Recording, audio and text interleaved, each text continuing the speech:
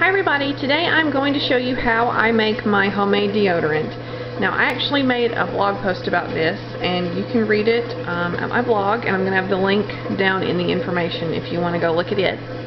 But really quick, this is just pretty much the same thing that I did there. Here's the supplies that you're going to need. You're going to need a mixing bowl. You will need 1/4 of a measuring cup. You will need a tablespoon measuring cup. You are going to need some baking soda. Woo! I have a huge bag of baking soda. You will need coconut oil. You will need cornstarch. You will need some sort of skin-safe fragrance oil.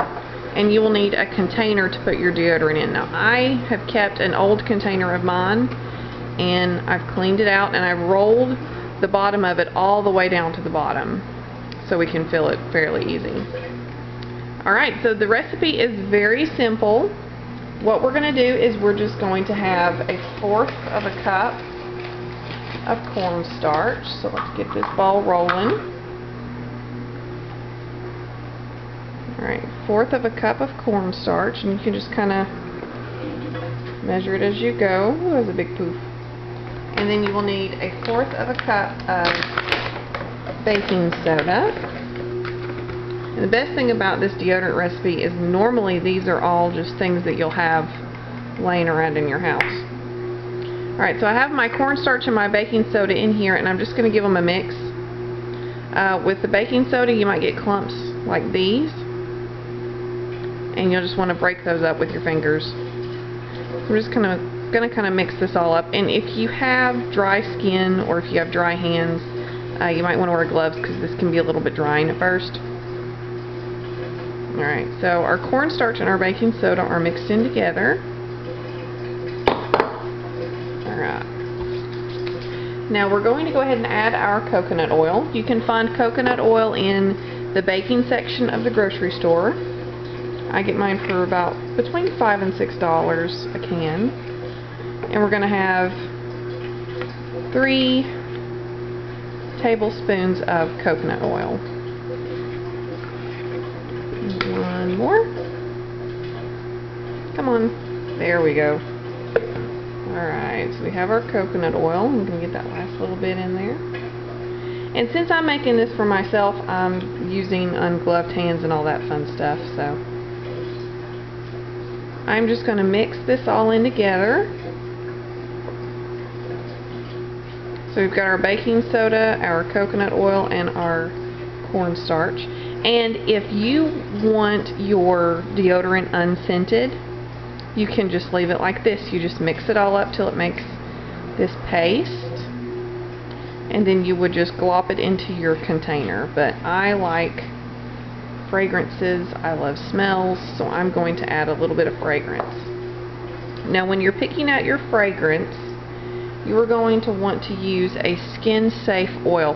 This is a fragrance oil from brambleberry.com. It's called White Tea and Ginger, and it is safe to use on the skin. It's safe to use in soap products. So I'm going to use it, and I'm only going to use just a little bit of it, just like maybe, yeah, just like 1/2 milliliter, not even 1/2 milliliter.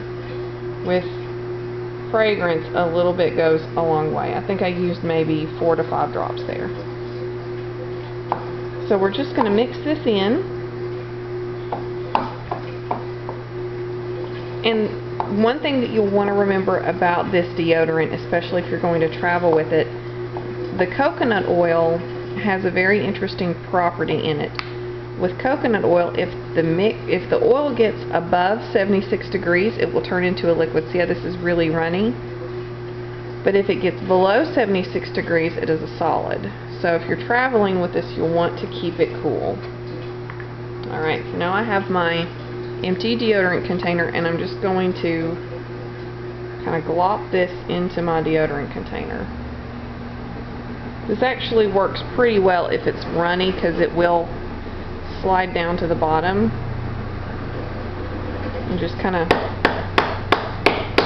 give it a couple taps to get any air bubbles out.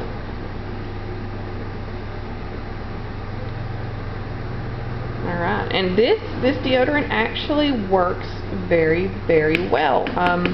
When I first made my deodorant, I was getting ready to go visit some relatives in Columbus, Mississippi, and if you have never been to Mississippi in the summer, it is an inferno most of the time and very humid.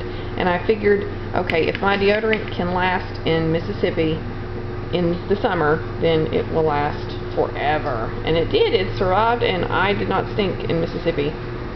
So anyways, this was a messy video. I'm sorry about all the mess. But here is my finished product, my deodorant.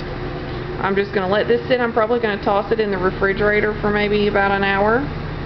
And all that coconut oil will harden back up. And you have practically a chemical-free homemade deodorant. Thank you. See you guys later.